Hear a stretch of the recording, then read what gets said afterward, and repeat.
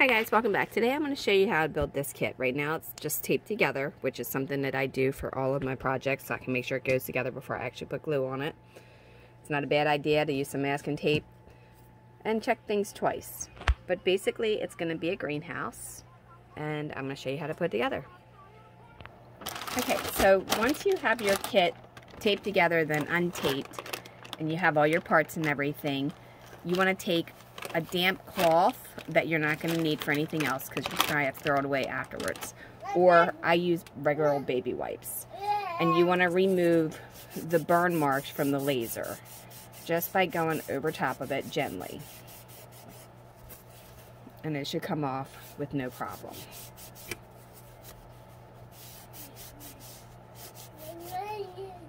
Okay, it's going to be on all the edges.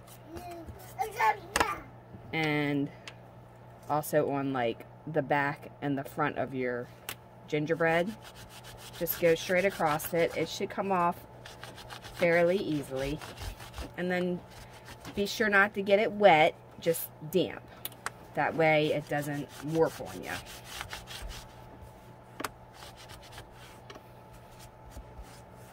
Okay, let it dry. It should only take a minute to dry. If you want to paint it, you want to paint it with a flat paint. I like to use Rust-Oleum's chalk paint for this. And then the exterior, if you want to add a gloss, you can always add a gloss after the fact. One side will have like a wood look and the other side will have just the regular MDF board of the kit. But as you can see, it's coming off. And that's going to be on every laser kit you get because the laser does it. Now I do give it one wipe before I send it, but you know, it still wouldn't be bad to do it twice. Okay, so once you have them wiped, you want to go ahead and let it dry, and you'll see the difference in color when it's dry and when it's wet. Now with this is the back and then this is the top. I like to put this on the bottom and have this on the top, on the inside, so that it matches. And then I put that on the outside. Okay, so the first thing you need to do is you need to get yourself some wood glue or crazy glue. And when you're putting this together, you need to be very careful if you're using crazy glue because it'll adhere pretty quickly and you won't have much room for error. Wood glue is going to take longer to dry, so you're going to have to wait in between, you know, setting it up.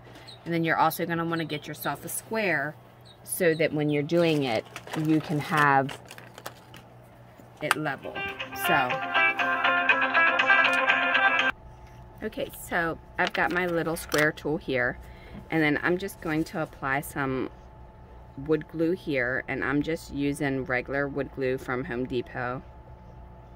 And I'm just doing a little bit, as you can see, because I don't want to put an excessive amount on there. And then I'm going to lightly go over it. And this is the tight bond that I'm using. I also like Wood Glue Max. That's also nice, but Home Depot stopped selling that, and that's what's close to me. And then I've got a little bit of Loctite, and this just kind of gives it a little quick grab.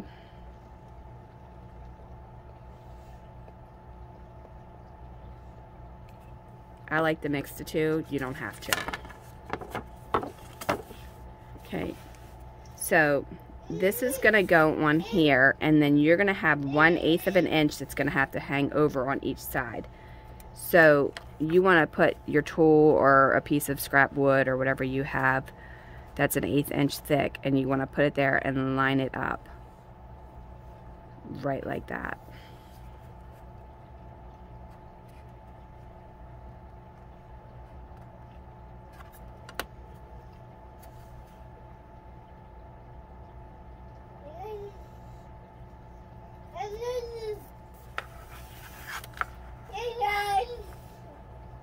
That would be Sebastian, you guys hear. He's talking in the background. Okay, so then you want to go ahead and line up some glue along this edge. So what I'm going to do is I'm going to go ahead and put some right along here. and then along here. And the thicker part of this goes on the bottom for the side. Okay, so now I'm going to take this side here and I'm going to put it all along this edge. And I'm going to square it up with this edge. Okay, then I'm going to go ahead and press this down and squeeze all this together. And I'm going to take a baby wipe and I'm going to go ahead and wipe the inside here. And I'm going to take my little tool here and I'm going to use the point of it, but you don't have to use the point of this. You could use the point of something else. And just get out that excess glue.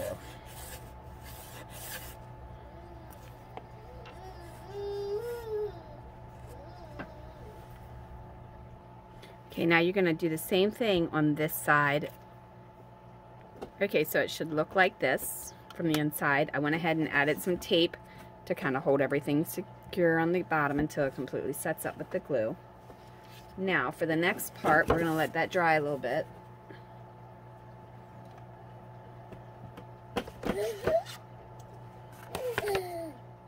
I'm going to show you how to do the hinge, and when we do the hinge it's going to end up looking like this, and it's going to open on the out. Okay, so the first thing you need to do is get your front door where you need it to be, make sure everything fits in place and you have everything lined up. Then you need to get one that is an L, which looks like this, for each top and bottom. Then you're going to need 2 of the straight pieces for the top and the bottom. Okay, now you're going to need to get these 2 little blocks. They're 2 different sizes.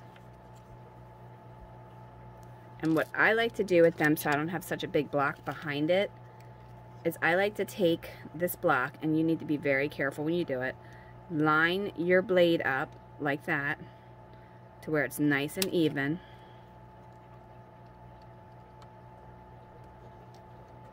Once you have it lined up, keep your fingers away from the blade.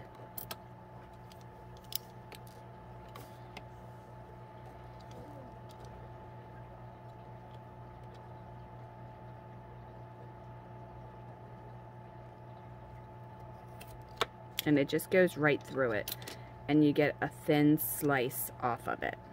You want to do that to get 2 of these, 1 for each, and it comes with 2 big ones so you don't have to worry about the excess of the extra piece.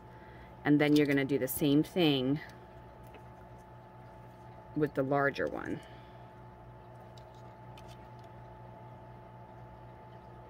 And if you just go in at the corner at the top and work your way in, it'll just go right through it without a problem. That's what I like to do to make it thinner. You don't have to do that at all if you don't want to, but I just think the bigger block looks bulky on the back. So, or you can just not use it at all and not see this and just see the squares.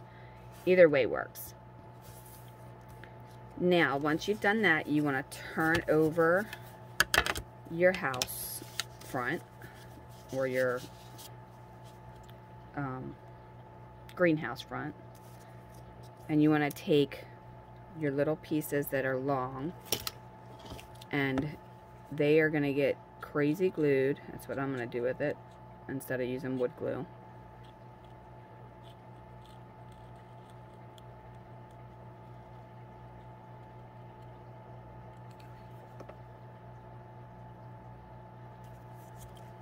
Right to the inside edge over top of the one that has the double mark. Make sure that it doesn't overhang. It's got to be inside of that, otherwise it'll stop your door from being there.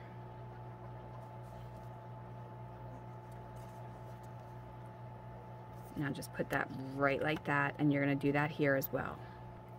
Now you're going to take the smaller one and you're going to glue it on the back side of this. And I'm putting the cut side down.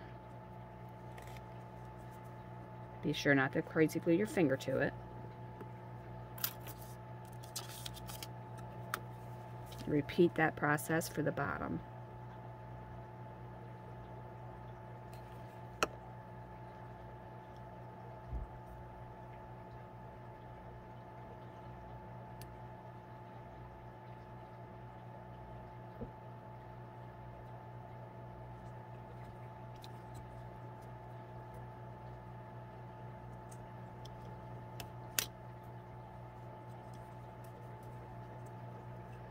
Let that set up for a second. Flip over the first one that you did because it should be set up. And you're going to take the long skinny ones and you're going to put a dab of glue inside each.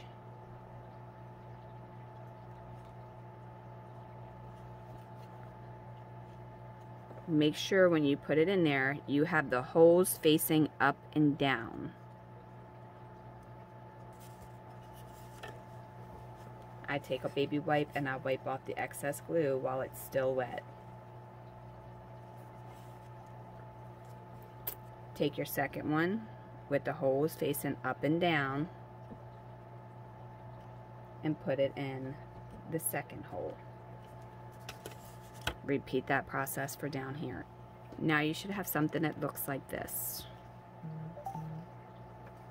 And when you paint it, the crazy glue won't show.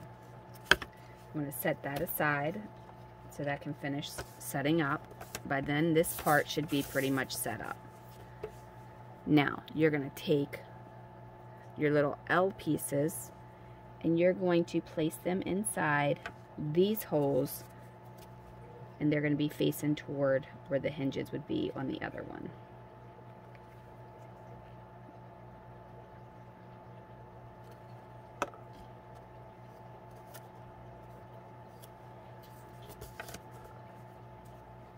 So the L should be facing to, or the loop with the hole in it should be facing to the left.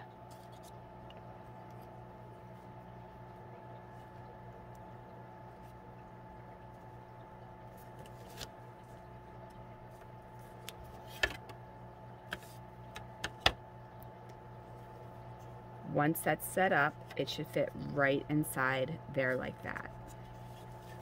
But in the meantime, you should have some decorative little pieces that came with your set that look like this. These pieces are going to go right here.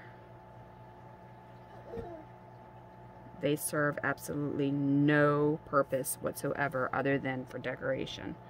So if you don't like them, you don't have to use them.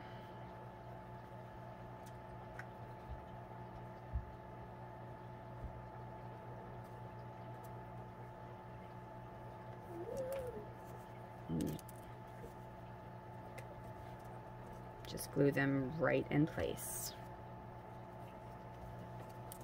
Wipe off any excess glue, and there you have your hinge for the door. Let it set up. Now you're going to need some stick pins after you've lined them up. You want to put the stick pin inside the top and inside the bottom. I am so not left-handed.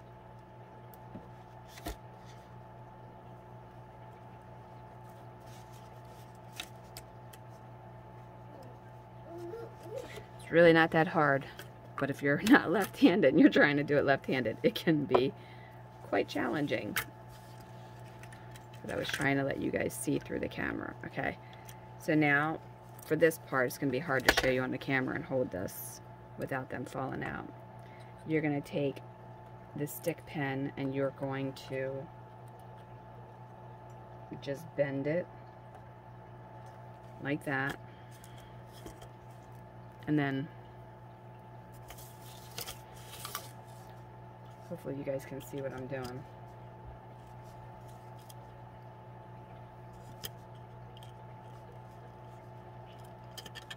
and bend it.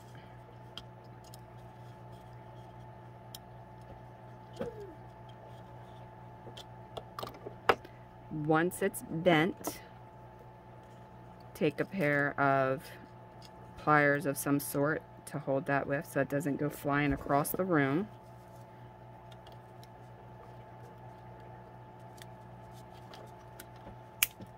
And nip that off.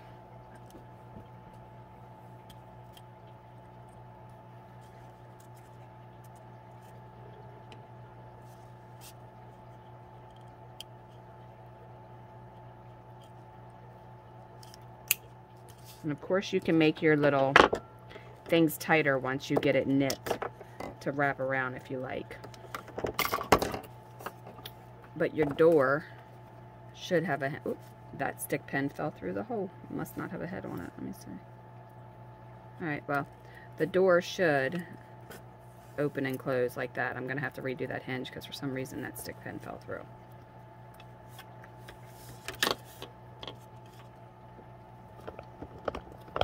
Alright, so if your head pin or your stick pin does not have a big enough head like that one did, those just came from like a dollar store, so they must not be very large on the top. But you can switch it out for a different stick pin, or you can just use a head pin that they use for jewelry making. But there is the door hinge.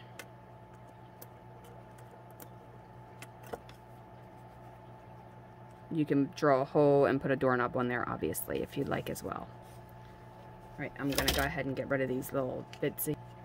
The next step is to put glue all down here, and up here, and glue this on the face.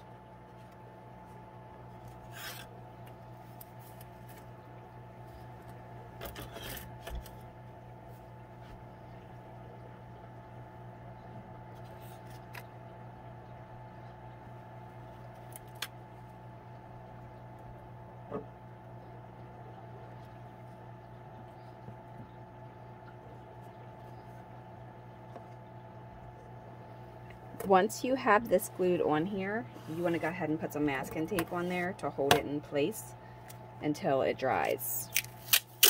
I didn't use crazy glue for the front.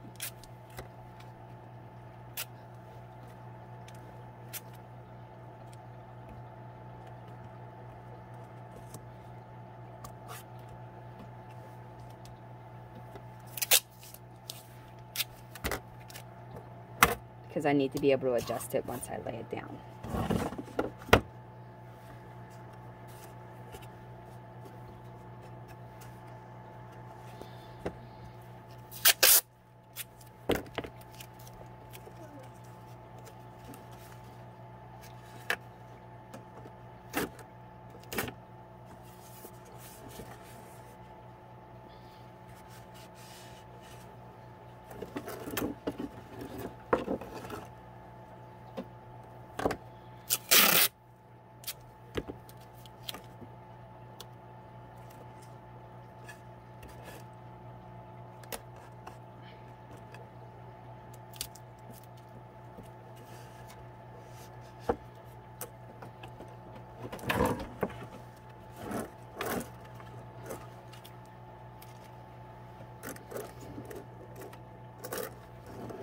Alright, once you have that done, the next step is to do the roof. We're going to put glue here and here. Now, if you want your roof to be able to lift off, then don't glue it. Just put hinges on it and just lift it up that way. But I'm going to go ahead and glue mine on here, and you want to leave about 1/8 inch on each side. So line glue here and here.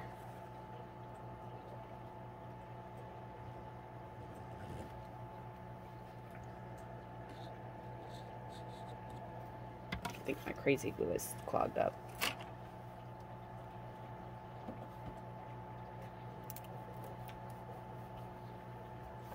Story of my life.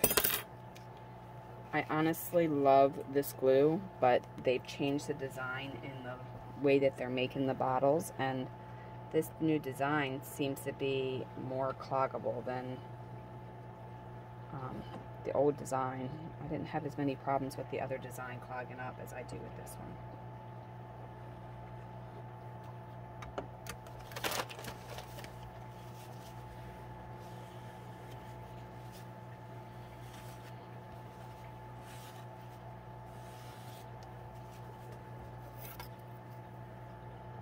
And don't get the crazy glue on your fingers, but you need to line it up to make sure you got it pretty much even with this top piece.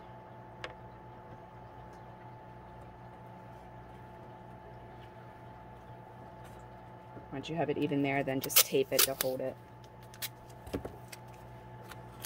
You can also use sheet protectors if you want to put glass on it.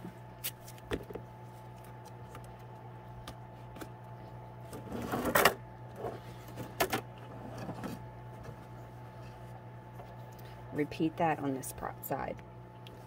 Again, if you want to be able to access the inside from the top rather than going through the door like this, then you can just put a hinge on it. They sell little miniature dollhouse hinges that look sort of like these. And you can just epoxy them to it and then lift it up and down that way. And then this would just kind of raise up like that and shut like that. It would just kind of go up and down. But that's entirely your preference. I'm just doing it this way because I have no intention of going in here and accessing it through the roof. Now you should have a tiny bit of a gap here, and that's okay.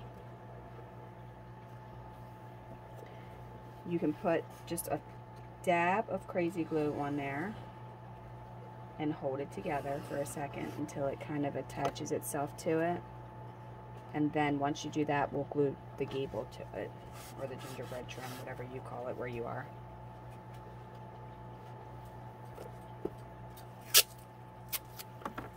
Give it 1 second to set. I'm gonna just kind of hold that there so I don't get more crazy glue on my fingers.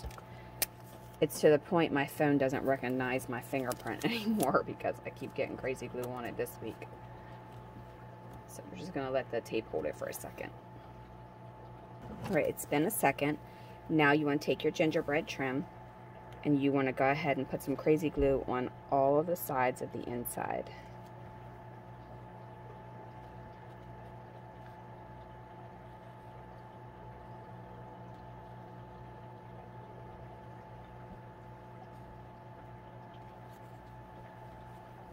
And then you're going to slide that little gap that you had at the top, you're going to slide it in that gap. And that's the reason why the gingerbread is here, to fill that gap. If you're doing the hinge, you're going to have to offset the gingerbread a little bit.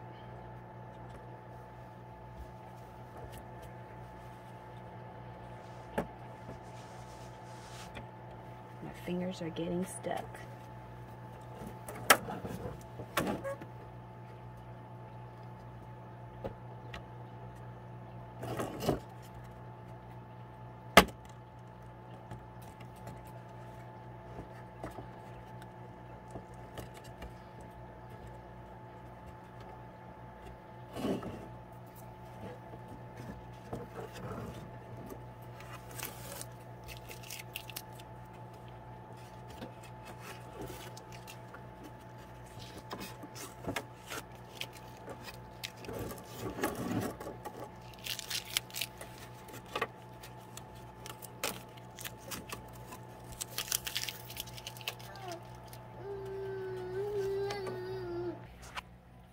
Right, here it is, all done. Now if you want to watch part 2, I'll show you how we're going to make the shelves for inside like I did with the other greenhouse that Dad and I built a couple years ago.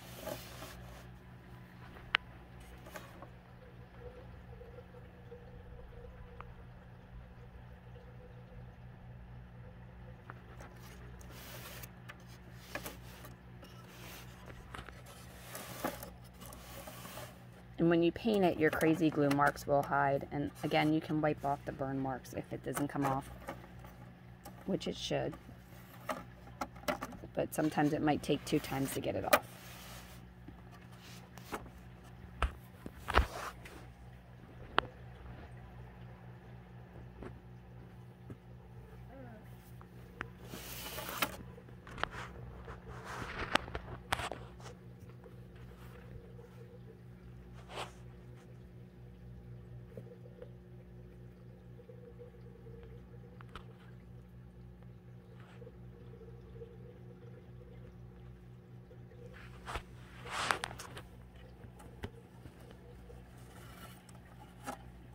This is 1/12 scale.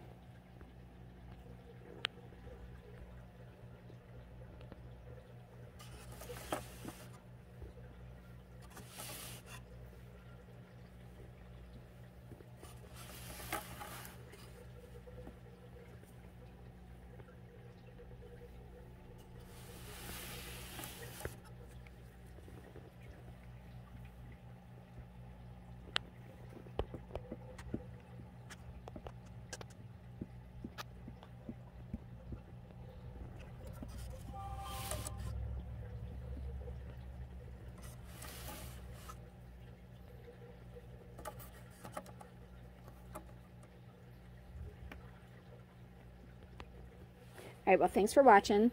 Check out part 2 when we make the shelves and add the plants and paint the outside.